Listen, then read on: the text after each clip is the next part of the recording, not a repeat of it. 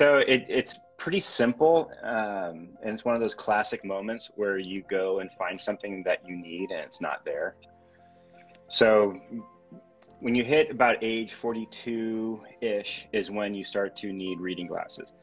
So I went to an optometry store down in Malibu, California, and went through the process of trying to fix this problem, which is things get blurry as they get close to your face. And it's called presbyopia, and it happens to 90% of people over the age of 40.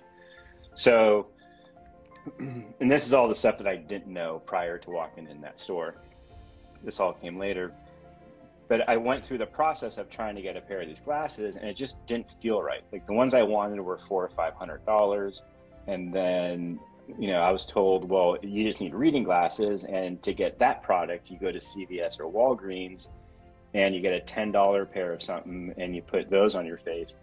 And it just seemed like a huge gap between $10 and the stuff that I wanted.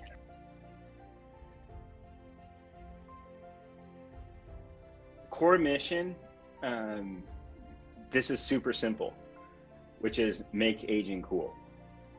Shed some light on that, like make aging cool.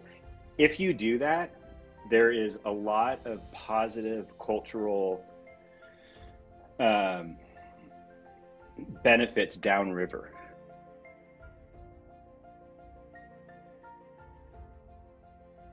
I'm a big fan of Big. So we did a collaboration with Mr. Cartoon, who's like a famous East LA tattoo artist. Mm-hmm. And that's probably one of my favorites. What do I have on? This is called a Porgy. Miklos. I don't know. I like them all.